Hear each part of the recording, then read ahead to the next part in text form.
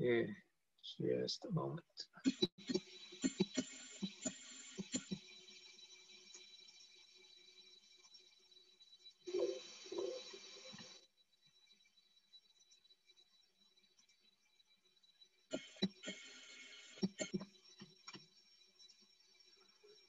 Okay, in the last lecture, when we studied 3 lithography methods: contact printing, proximity printing, and projection printing.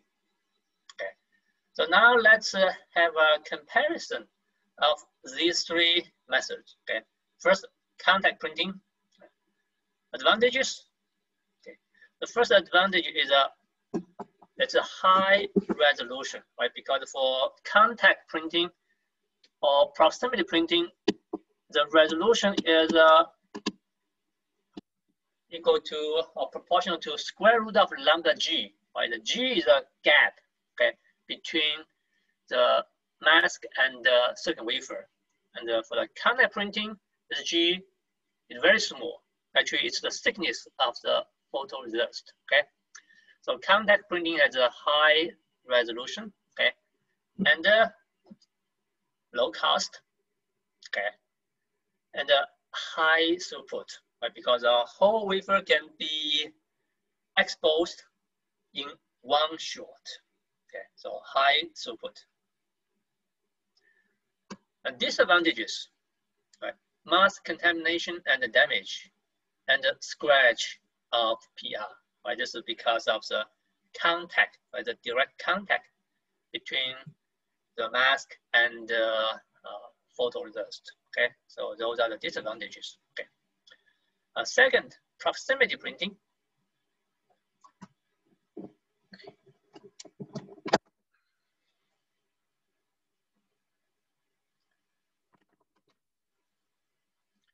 For proximity printing, right, the advantage is minimize the mask contamination, okay, because now the mask is separated from the silicon wafer, right? So no contact between the mask and the silicon wafer, okay. But the disadvantage is a poor resolution. Again, this can be explained by the simple formula, right? The minimum figure size is equal to square root of lambda g, okay. Now for proximity printing, right, G is larger, okay? So its resolution is not good as a contact printing, right? For contact printing, we have high resolution, okay? Proximity printing, poor resolution, okay? The third method is a projection printing, okay? It also offers high resolution and then minimize the mask contamination because the mask does not contact with the wafer in projection system, okay? But projection system or stepper is more expensive, okay? That's because, okay, right, from this slide, we can see that the system, right, especially the optical system of a projection system is actually more complicated than contact or proximity printing, okay? So projection system is more expensive, okay, or stepper is more expensive, okay? Any question? No.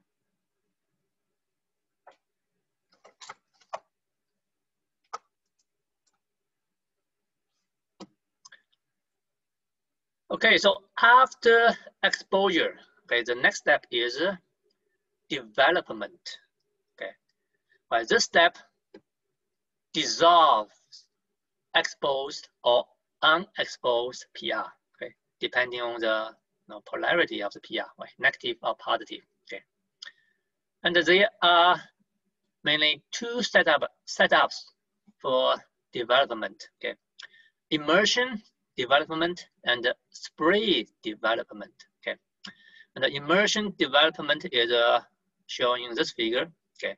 So we simply place the wafer or multiple wafers into a tank of developing solution. Okay, and typically this solution need to be continuously agitated.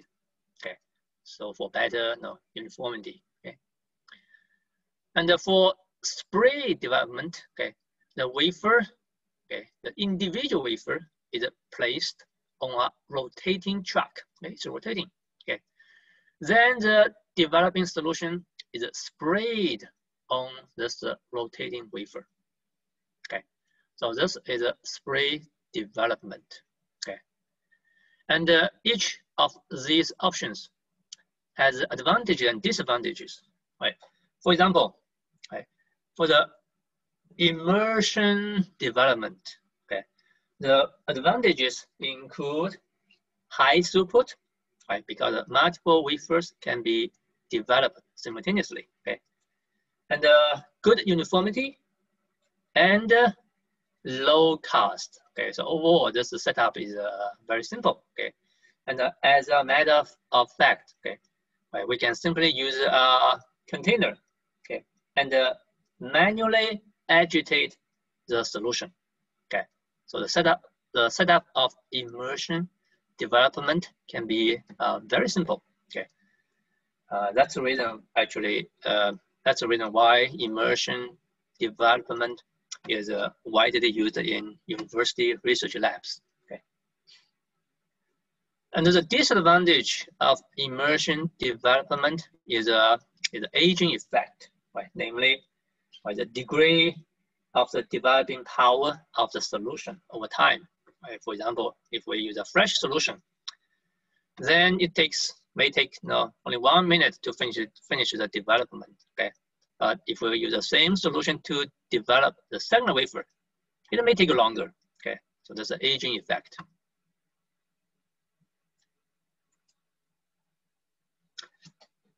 Descum and post-baking. Please know that descum is simply a mild oxygen plasma treatment. Okay, but later, okay, we will learn what is oxygen plasma. Okay, simply speaking, right, this is a method, okay, etching method, which can etch polymers or organics. Okay, where we use a mild oxygen plasma treatment to remove photoresist residues after development. Okay, please note that the photoresist residues, okay, are very thin and invisible under the microscope. Right, so actually you cannot see it. Okay, but it will prevent the proceeding of wet etching.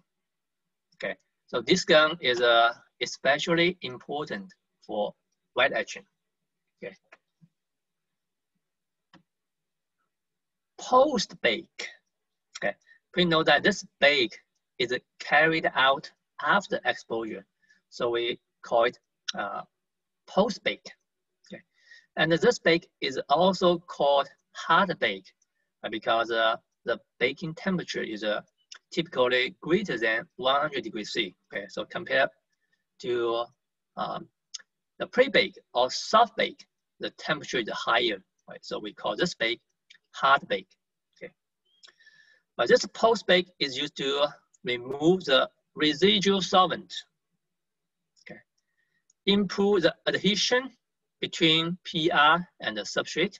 Okay, and this is especially important for wet etching, right? Because if the adhesion is not good, okay, the wet etchant may peel off the PR, okay, peel off PR from the substrate, okay. Then we cannot use the PR as an etching mask anymore, okay. So the etching will fail.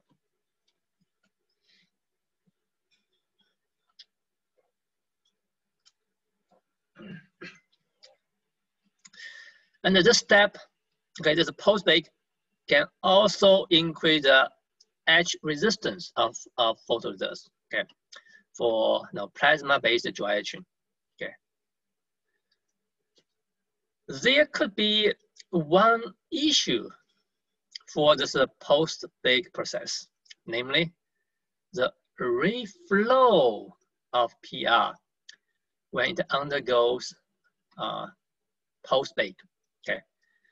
But especially when the baking temperature exceeds the glass transition temperature of PR, okay? Then we can observe that, okay, the vertical side wall of the PR may become tapered, okay? The photoresist, the PR, right, reflows, okay? So the side wall becomes tapered, okay? And this phenomenon, okay, namely the reflow of PR, could be bad or good. For the bad, why it's bad sometimes, right? Because due to this reflow, the patterns or the boundaries of the patterns are not well defined, okay, in dry etching. Okay, so that's bad. Okay, and what's good? Actually, this reflow can be utilized to fabricate micro lens. Okay, fabrication of a micro lens by reflowing PR. Okay, but that's because above the glass transition temperature, okay, PR, the photoresist, tends to take the spherical shape. Okay, so its surface will become spherical in order to minimize the energy, or specifically the surface energy, minimize the total surface energy. Okay, then this spherical shape PR can function as a micro lens. Okay, and this shape can be further transferred to the substrate by dry etching. Okay, so reflow can be used to fabricate micro lens. Okay, so that's good about reflow. Okay, any question?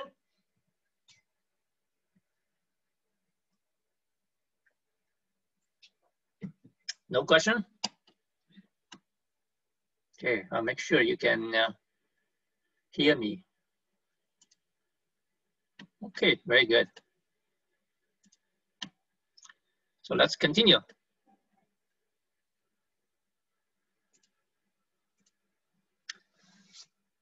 Aligns mask to wafer. Okay.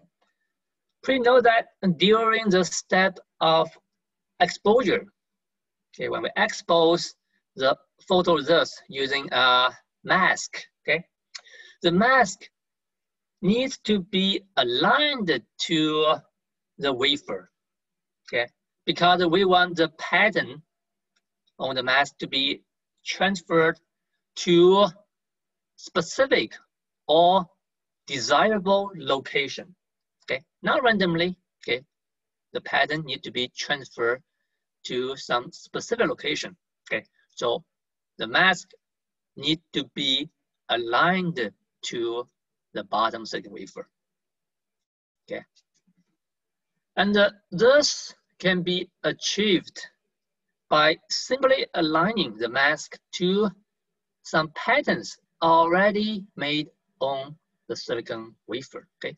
We call them alignment marks, okay? Alignment marks on silicon wafer, okay? I should name this two. These two patterns are alignment marks, okay? So we can align the mask to these alignment marks on wafer, okay? Then the mask is aligned to the wafer, okay? And this done with the help of a microscope, right, to objective lens, okay? And for integrated circuits, for ICs, we only need to do a single side alignment, right? Because for integrated circuits, all the patterns or structures are fabricated on the single side of the silicon wafer, okay? So we only need to do single side alignment, okay? top side. Okay. Everything done on the top side of the silicon wafer. Okay. However, for MEMS, right, double side alignment is required in many cases. Okay. The one well-known example is a bulk micromachined pressure sensor. Okay. Shown in this figure. Okay, this is a cross-sectional view of a bulk micromachined pressure sensor. Okay. The sensing element, right, is this a silicon diaphragm, okay, which is fabricated by etching a cavity from the back side. Okay, so a cavity is etched from back side. Okay, this cavity is etched from back side to form this thin silicon diaphragm. Okay, and when a pressure is applied, right, for example, pressure applied from the top surface, this silicon diaphragm will deflect or deform. Okay, right, and this deflection or deformation can be detected by the piezo resistors fabricated on the front side of the silicon wafer. Okay, and in order to achieve a high sensitivity, right, these piezo resistors need to be fabricated at the edge of the silicon diaphragm. Okay, so we can say that we need to align the backside cavity, okay, to the front side piezo resistor. Okay, there's a cavity, right? Backside cavity. Okay, need to be aligned to the front side piezo resistors. Okay. Otherwise, the sensor may not operate normally. Right? For example, if they are not aligned properly. Okay, let me draw another cross-section view. Okay. This is backside cavity edge, but somehow the piezo resistor is fabricated here. Then what will happen? Okay, right? This piezo resistor will not experience the deflection of the diaphragm. Okay, so it cannot function as a pressure sensor. Right? It cannot detect pressure. Okay, so there must be a double side alignment here. So does everybody understand the need for double side alignment in MEMS? Okay. So how do we perform double side alignment? Right, there are several methods. The first method is based on IR. What does IR stand for? Infrared, right? Infrared, okay?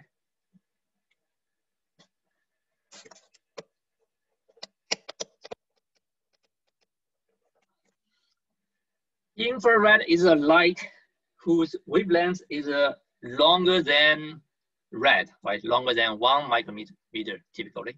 Okay, that's infrared. Okay. So how do we achieve double side alignment using infrared? Okay, so let's take a look at this figure. Right, this is a schematic. Okay, first we need infrared microscope. Okay, not regular microscope. Right, it needs to be infrared microscope. Okay, a microscope that can do infrared. Then we have infrared sources underneath. Okay, then this is the mask. Okay, the photo mask. Okay, and this is a silicon wafer. Okay, we know that now the alignment marks on the silicon wafer are on the back side. Okay, these alignment marks are on the back side. So how can we align the mask to the alignment marks on the back side?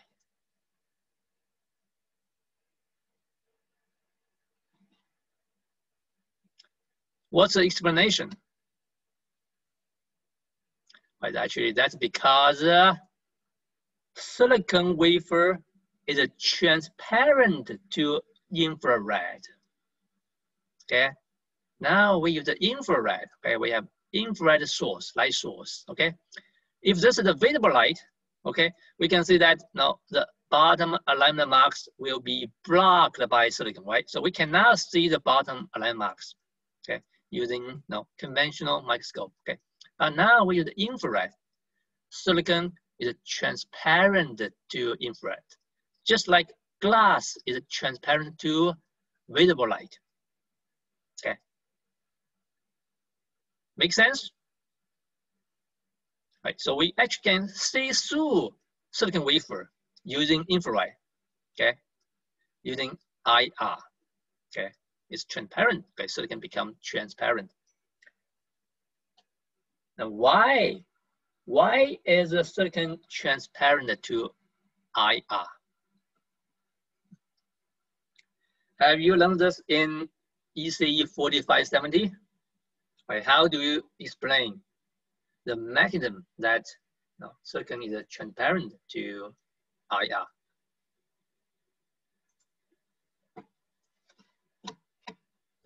Anybody know the answer? Or this can be an actual credit problem. Any guess, any answer? Why? No? No answer? Actually, we can explain this using the energy of light or photon. Okay, let's see. Oh, the question, okay. The question is why is silicon transparent to infrared?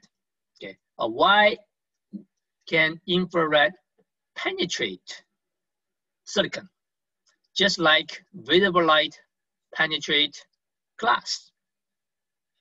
Okay, and this can be explained using the energy of the light. Okay, energy of the light E is equal to h nu. Okay, h is a Planck's constant. Right, you should know h very well. This nu is a frequency. Okay, and the frequency is equal to speed. Right, see the speed of light over wavelength. Okay, hc over lambda. Okay, if we replace hc with their values, okay, then E is equal to the energy of the light is equal to 1.24 divided by lambda. And then if we use lambda in micrometer, then we end up with the energy of the light in EV. Okay. For example,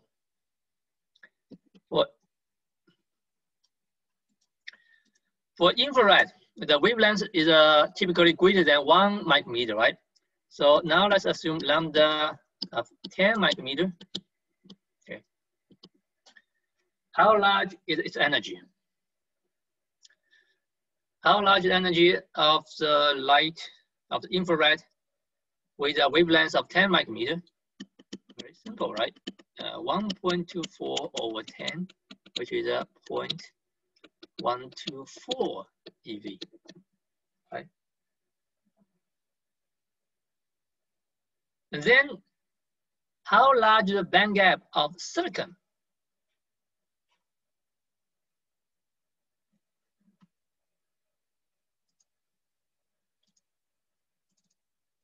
Can you see this whiteboard?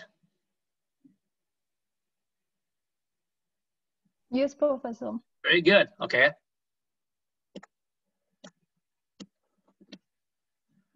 Well, this is the EC, right? The bottom of conduction band. This is EV, the top of valence band.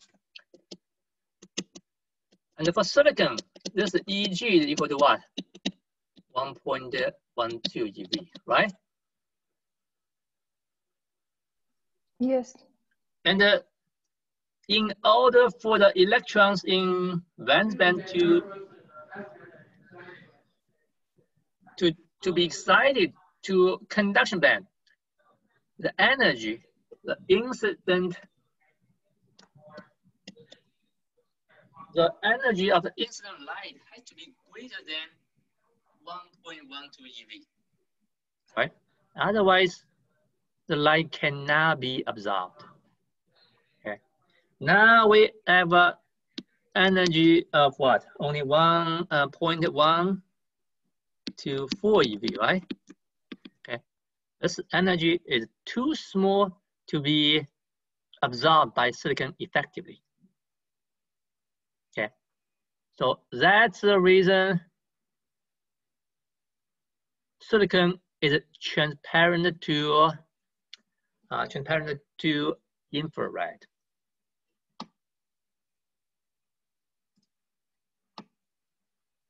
Okay. Questions?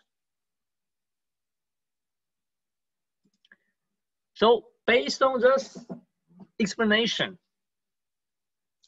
can infrared penetrate insulator, or is insulator, like such as silicon dioxide or polymers, transparent to infrared? So is insulator, or typically, okay, is the insulator typically transparent to infrared? Yes or no?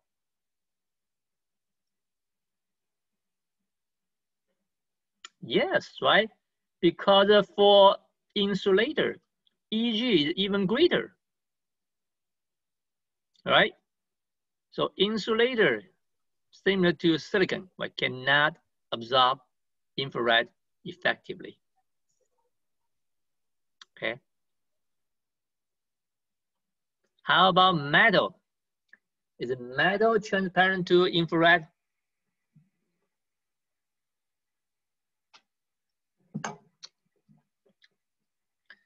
Well, this can be typical quiz questions, right? Okay. Is metal transparent to infrared? No, I guess. No, okay, good guess. Yeah, why? Because the EG of metal. Because EG of metal is like lower than silicon. Okay, is zero, right? For metal, EG is typically 0. Okay, so metal can block infrared. Okay, so we actually can block infrared effectively using metals. Okay, but later we will have a more detailed discussion of infrared. Okay, so we know that infrared has many interesting applications in military, surveillance, and the law enforcement fields. Okay, so we will have more discussions later. Okay. So we just said, no, metal can block infrared. Okay, so this method is material dependent, which means if we have a metal layer on the surface of the silicon wafer, then we cannot use this method, okay, because that metal layer will block infrared. Okay, so then we cannot see the alignment marks underneath. Okay, so material dependent. Okay. And it also has a depth of focus limitation.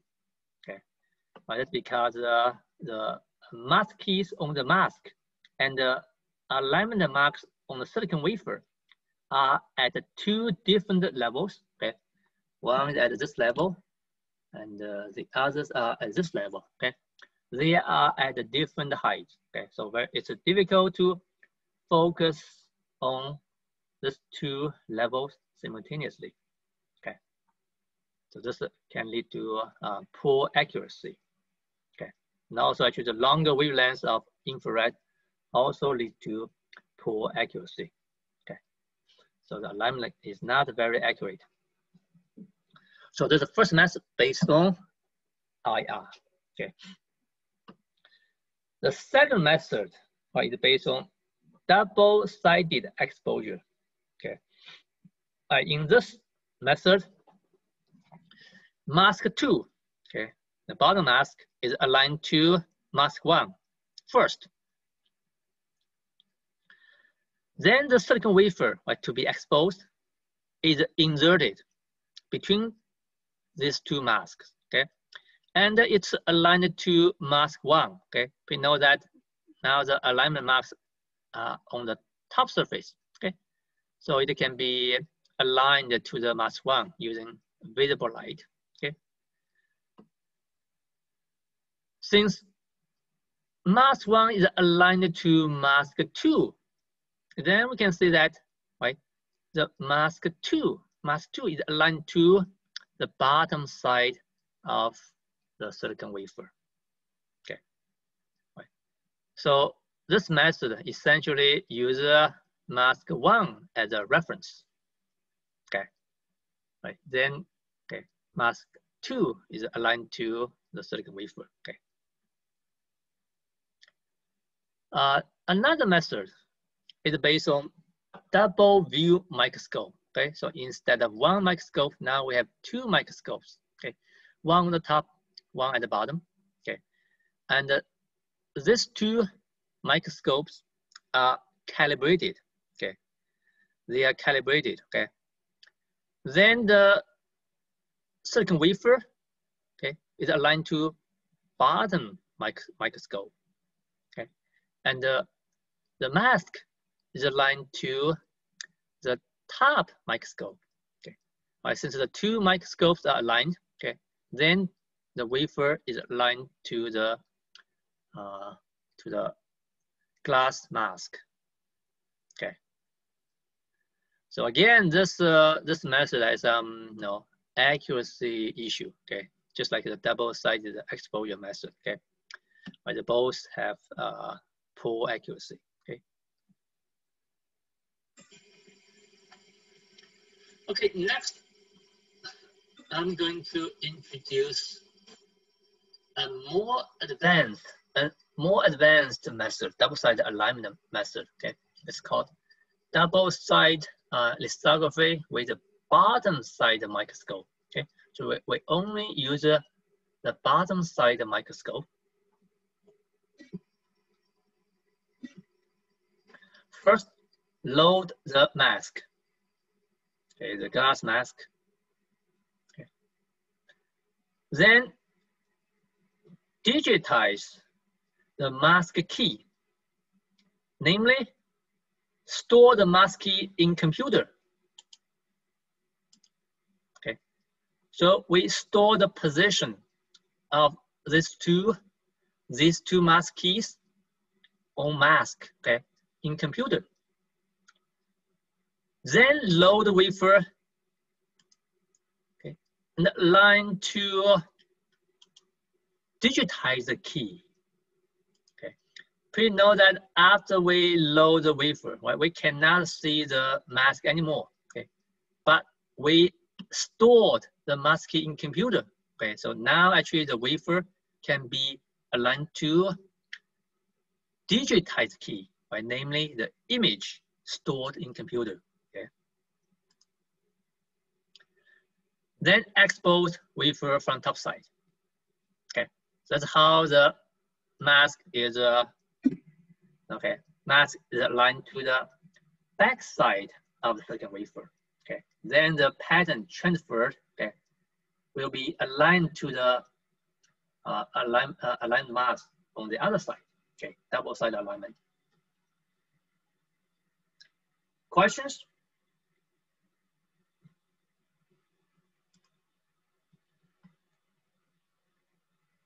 Okay, some students asked me to repeat this. Okay, let's quickly repeat this. Okay. Let me see.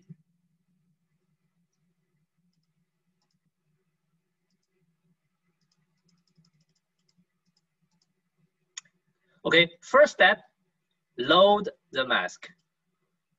Okay, then store the mask key in computer. Okay, it's called digitized mask key. Okay, so the image or the position of the mask keys are stored in computer. Okay, then load the silicon wafer and align the wafer to digitize the key.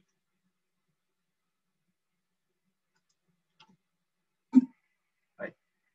In this step, as I mentioned, okay, we actually cannot see the mask keys on the mask. Okay, so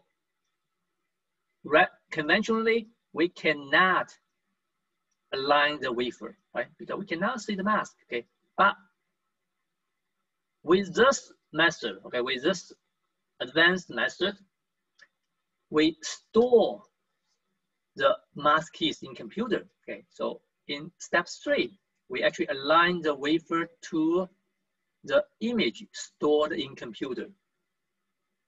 Okay, so that's how we align this silicon wafer to the mask. Okay, and then finally export wafer from top side. Okay, for example, there's a pattern here. Okay, then they will be transferred to this location. Okay, and since the mask is aligned to the wafer, okay, so this pattern will be transferred to the desirable location. Okay.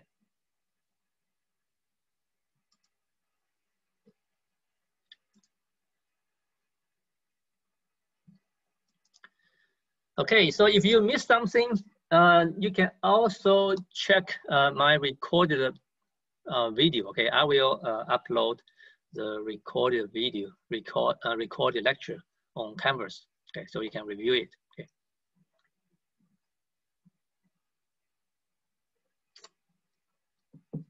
Okay, lift off process. Okay, lift off process is an alternative method to pattern thin films. Okay, let's first recall how to pattern thin films using conventional photolithography. Right, do you still recall that?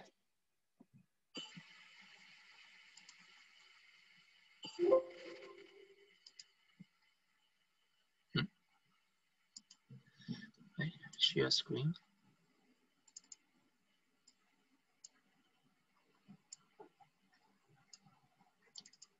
Right, that's how we pattern thin film using conventional method. Okay, so we conventional photolithography method. Right, first we have thin film. Okay, it can be thin dioxide or some metal thin film. Then spin coat photoresist layer. Okay, and a pattern. This is a photoresist layer using photolithography, and selectively etching the thin film using the photoresist as etch mask. Okay, that's how we pattern a thin film using conventional photolithography. Okay. Now let's find out how to pattern thin film using lift off. Okay, this is an alternative process to pattern thin film. Okay, so in lift off, we define PR first. It's very different. Okay, we spin coat photoresist and expose PR and develop PR. Okay, right, using lithography. Okay, then deposit the thin film. Okay, and please know that we can see that the thin film deposit on both the substrate and also on the top of the PR. Okay.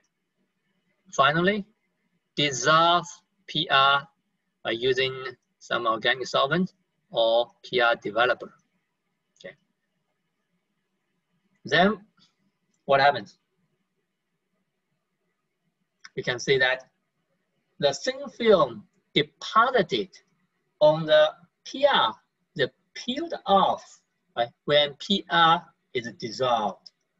Okay. Only the thin film deposited on the substrate remains. Okay. So in some sense, lift off is a physical way of defining patterns.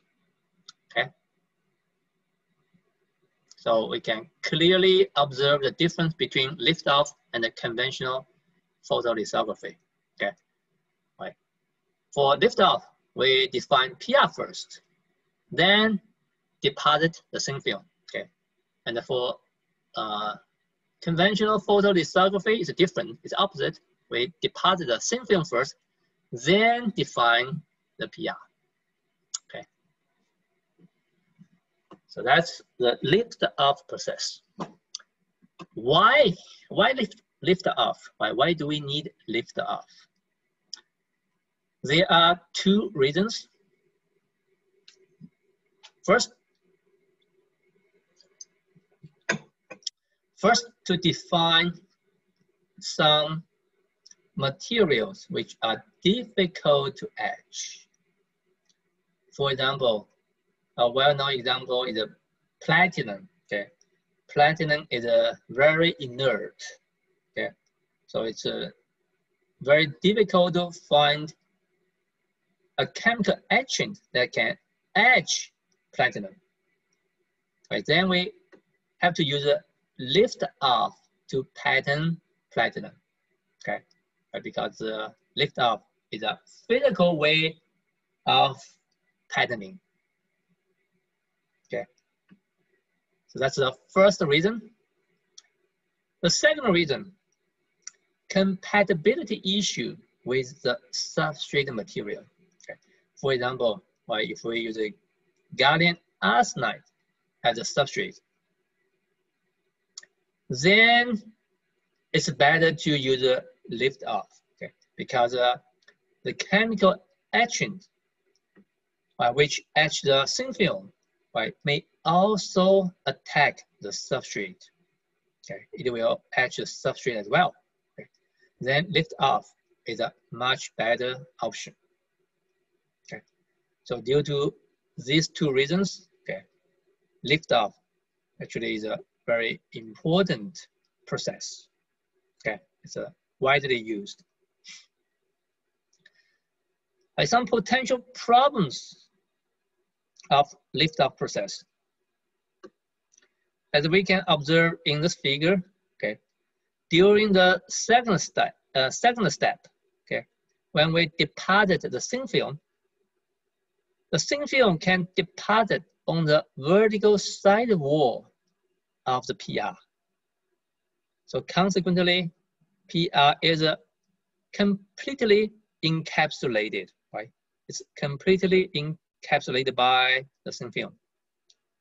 Then in the third step, okay, PR cannot be dissolved by organic solvent or PR develop, okay, because those solutions, right, cannot reach PR. Okay, it's encapsulated. Okay, how do we address this issue? Right, first, we can use a highly directional process. For example, we can use evaporation instead of sputtering to deposit the thin film. Okay, but later we will explain this in more detail. Okay, evaporation is directional. Okay, so the thin film is only deposited on the top surface or substrate, but not on the vertical side wall. Okay. Second, we can make inclined photoresist wall profile. Okay, the incline inward. Okay, and this needs to be controlled by this inclined side wall. Need to be controlled by the dose and the development parameters. Okay, so it's actually not very easy to achieve such an inclined side wall.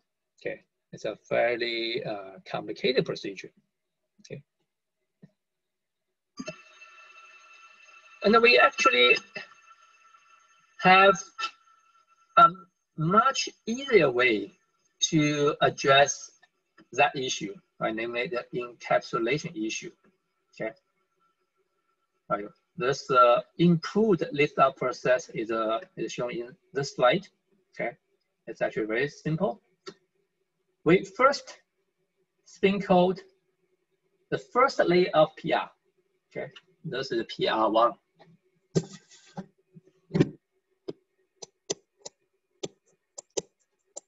Okay, the first PR layer. And flat expose it, namely exposed without a photo mask. Okay, so it's completely exposed. Then spin coat the second PR layer. Okay, so the top layer, the PR2. Okay. Then expose the second layer PR using a photo mask. So selectively, okay, so only this area is exposed in the second PR layer. Okay. Then development. Okay. So obviously, right, this part will be gone. Okay. So after the second PR layer is developed, okay, then the first PR layer will be dissolved, right? Because the first PR layer is flat exposed, okay. And this first PR layer actually will be developed laterally, okay? Will be developed laterally, creating this overhanging structure. Okay. Then when we deposit the thin film, okay, in step D, we can see that the PR layers cannot be completely encapsulated, right, due to these overhanging structures. Okay, so it's always open. Okay, then this PR layer can be easily dissolved by using organic solvent or PR developer. Okay, so this is an improved lift-off process, okay, which effectively addresses the encapsulation issue. Okay, right. So in our lab, okay, we use this process a lot. Okay, right. When we pattern platinum thin film, right, we always use this improved lift-off process.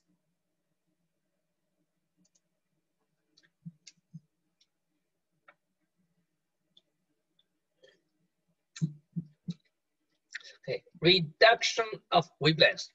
Okay, right. Since the minimum feature size that can be resolved by the photolithography system is proportional to the wavelength. Right. That's for projection system. Okay, there will be a minimum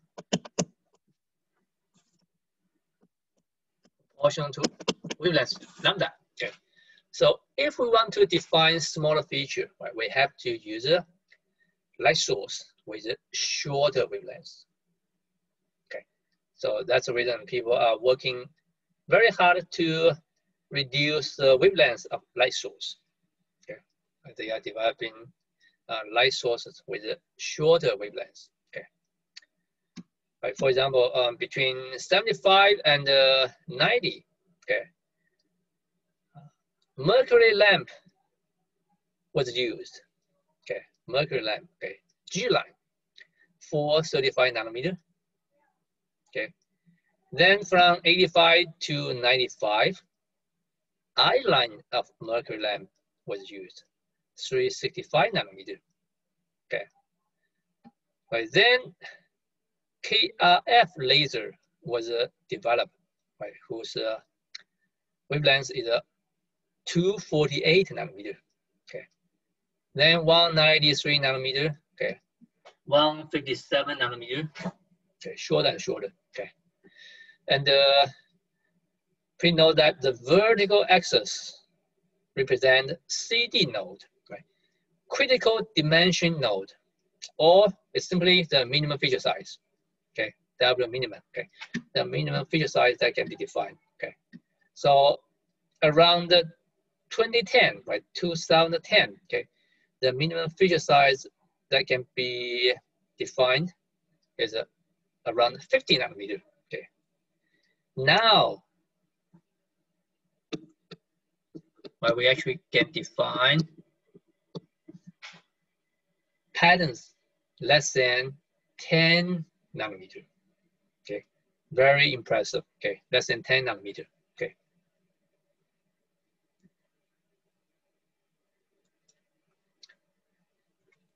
Even lithography, okay? Well, we just discussed the photolithography, okay? Photolithography uses light, right, to do the pattern transfer, okay? The E-beam lithography uses electron beams, okay?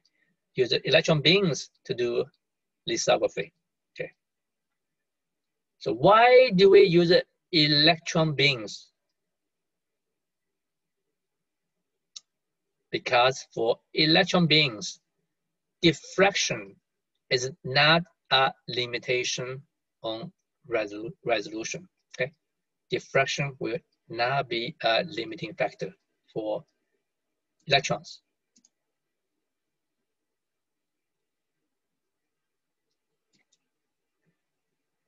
How do we calculate wavelengths of electrons?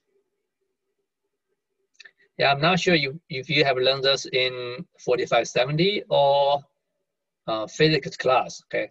But this is how we calculate the wavelength of electrons. L is equal to h over p. H is a Planck's constant. P is a momentum, namely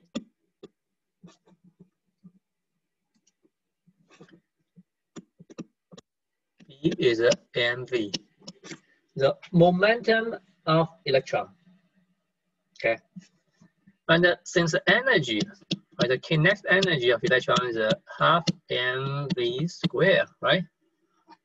Then we can multiply, okay, both sides with 2m, okay, times 2m times 2m, okay, 2 cancel with each other.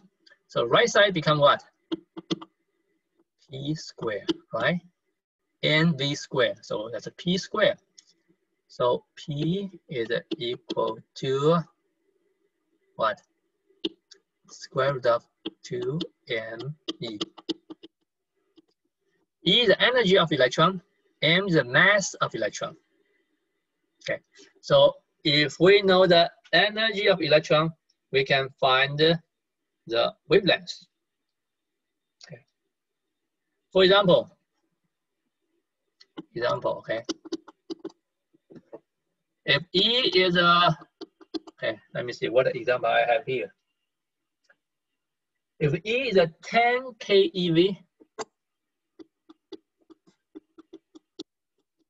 okay, then the wavelength L, okay, right?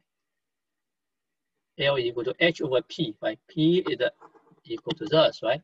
L will be equal to, based on my calculation, the wavelength is 12.3 PM picometer, right? 1 picometer is 1/1000 of nanometer, okay? So the 12.3 picometer is a very short, okay, a very short wavelength, okay? That's the reason for electron beams, okay, for electrons, diffraction is typically not a limiting factor, okay? And the resolution of E-beam lithography depends on the beam size, not the wavelength, okay? It can reach 5 nanometer, okay, or smaller. And there are two E-beam systems, like E-beam lithography system, direct writing or projection. Okay, and for the direct writing system, okay, the electron beams, okay, or the electrons are focused into a very narrow beam. Okay, and the pattern is written pixel by pixel or point by point. Okay, so the electron beam function as a writing pen. Okay, just like a writing pen. Okay, and we write the pattern pixel by pixel. Okay, so the throughput of direct writing system is very slow. Okay, the speed is very slow and the throughput is very low. Okay, so direct writing system is mainly used as a research tool or low pattern density manufacturing. Okay, the projection system, right, is not available now. Okay, I guess people have give up. Okay, right, because there are a lot of challenges. Right, for example, the biggest one probably is mask making. Okay, right, for photolithography, right, we can use a glass, right, which is transparent to light, but it's very difficult to find a material which is transparent to electron. Okay, it's very difficult to make mask for E-beam. Okay, and the E-beam lithography need to be operated in very high vacuum. Okay, the pressure need to be 10 to the power negative 6 to 10 to the power negative 10 torr. Very high vacuum. Okay, almost nothing inside. So E-beam lithography is slow and expensive. Why do we have to operate E-beam lithography in high vacuum? Right, because if we operate in air, what will happen? Right, electrons will collide with the air molecules. Okay, so that's the reason we have to operate E-beam lithography in high vacuum. Okay, no air molecules, almost no air molecules. Okay, and the electron strike on the substrate can also cause backscattering. Okay, those electrons can be backscattered, and they can also generate secondary electrons, which result in proximity effect. Okay, so this will reduce the resolution, especially with dense patterns. Okay, but this is a schematic of a typical E-beam system. Okay, we have an electron emitter on the top. Okay, this is simply a electron source, right, which emits electrons. Okay, then electrons are focused by electron lens, right, to a very sharp beam. Okay, and please know that electron lens are simply coils or electrodes, which use electrical field or magnetic field or the combination of both to focus electrons.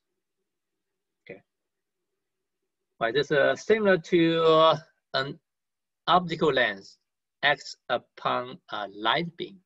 Okay, so electron lens are coils and electrodes.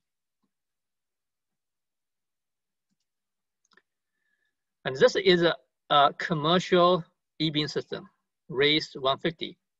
Okay, it is a combination of a direct writing, right? Direct writing E-beam lithography and the SEM system. So it combines writing and imaging.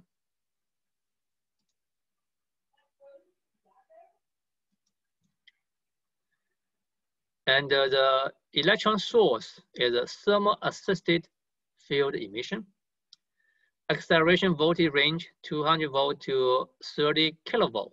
Okay, my field size 0.5 to 1000 micrometer. Okay, so very small. Okay, the beam size, right? The beam diameter, right? 2 nanometer at 30 keV. Okay, and you can expect that if the energy is lower, okay, right, it can range from 200 to 30 keV, right? So it's a 2 nanometer at the highest voltage, highest energy. Okay, if we use a lower energy or lower voltage, right, this beam size, right, may be larger. Okay, but because the wavelength is a function of energy. The higher the energy, the shorter the wavelength. Okay, and the lithography resolution is less than 20 nanometer. Okay, right? Much greater than the beam size. That's because of the backscattering and the generation of secondary electron. Okay, so the resolution is typically greater than the beam size. Okay. Okay, next, let me introduce a number of non-conventional lithography methods. Okay.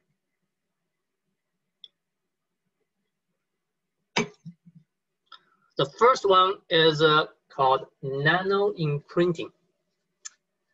Right, nano imprinting uses a hard mold that contains nanoscale feature to emboss into polymer material cast on the silicon wafer or the wafer substrate, okay, and creating nanoscale features in the polymer material. So we need to have a hard mold, okay, a hard mold with nanoscale features and a polymer layer. Okay, right. Then this hard mold is pressed against the polymer layer.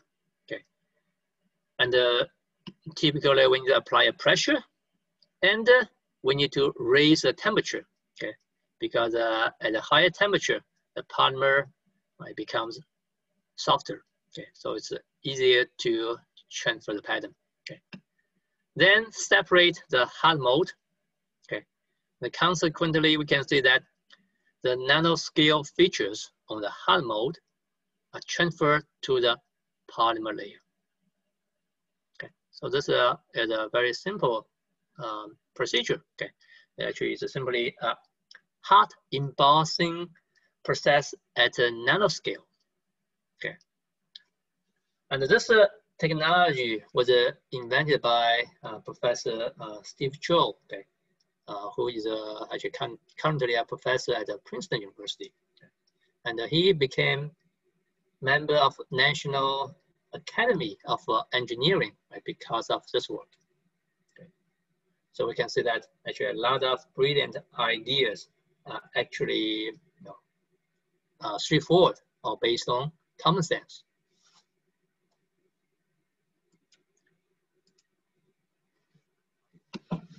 Okay, this top figure, this top SEM image shows a silicon nitride mold, the hard mold, okay, with 70 nanometer wide trenches. Okay, so this trench is 70 nanometer wide.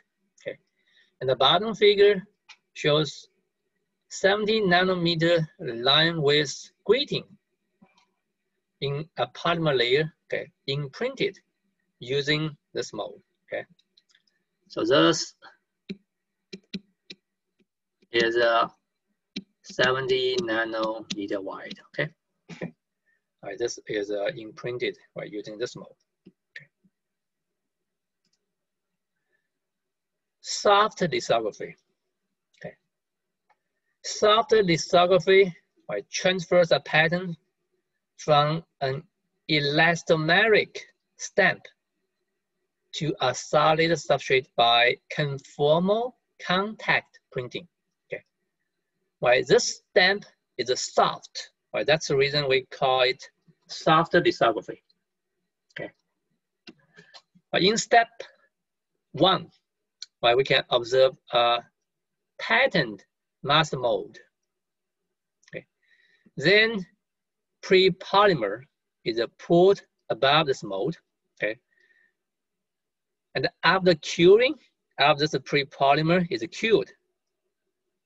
A patterned stamp, okay, a patterned elastomeric stamp is released from the mold. Okay, so the stamp is fabricated using this simple molding process. Okay, then this stamp can be inked using either wet inking or contact inking. Okay, right. Next, the ink is selectively transferred to the substrate by contact printing. Okay, so now you can see the ink is selectively transferred by contact printing. Okay. Advantages of soft lithography, right? Low cost, okay, because the soft stamp can be fabricated by molding. Okay, it's a low cost process, and it can print on non-planar surface, right? That's also because the stamp is soft. Okay, and it transfer a large variety of materials, right, such as biological materials, DNA, protein, and so on. Okay, right, this cannot be achieved using other lithography methods, right, such as photolithography. Okay, actually, soft lithography has some important applications in biomaps or biosensing.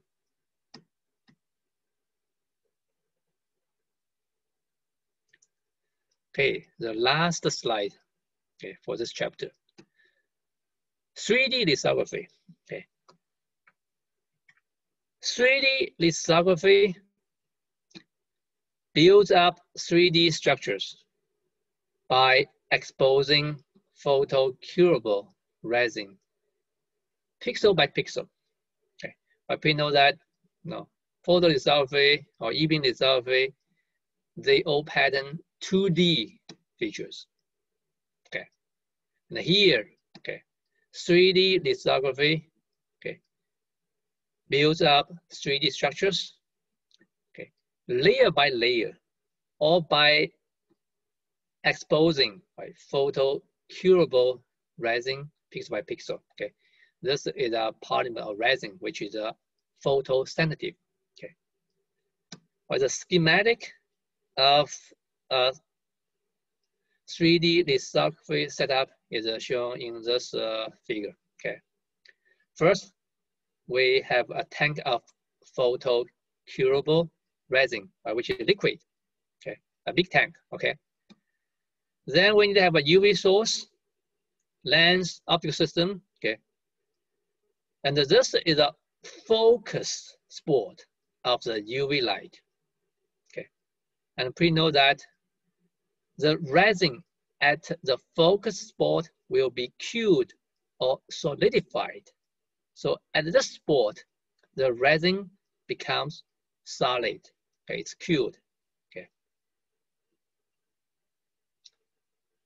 Right. So the 3D structure can be formed by scanning the liquid resin, right, in 3D space.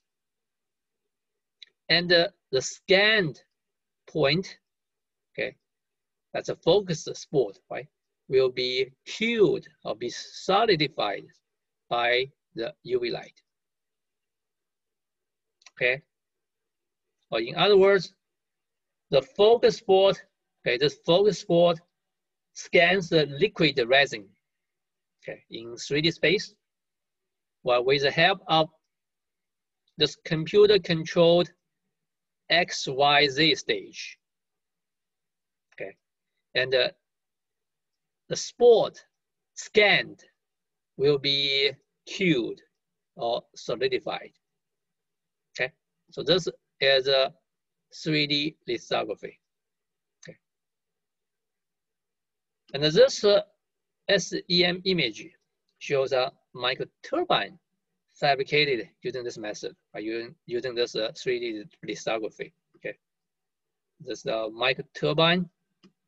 Okay, it's this dimension is 500 micrometer. Okay, And the second SEM image shows what? Right, can you recognize this?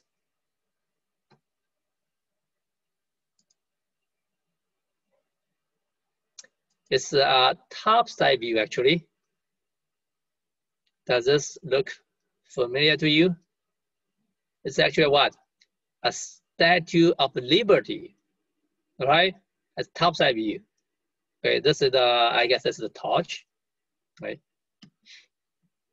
So that's a micro Statue of Liberty, right? Fabricated using 3D lithography.